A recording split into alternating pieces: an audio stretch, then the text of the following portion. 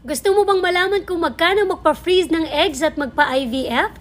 To all my strong, independent women who want to consider this option? Tara, let's find out.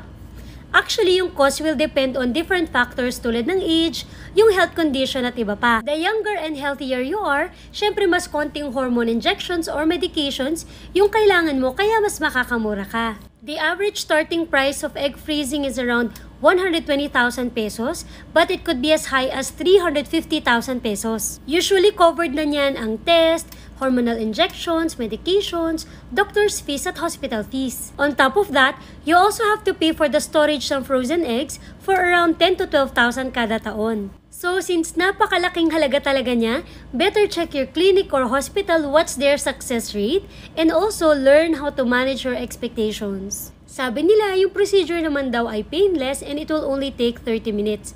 So what do you think? Would you consider egg freezing or IVF as an option?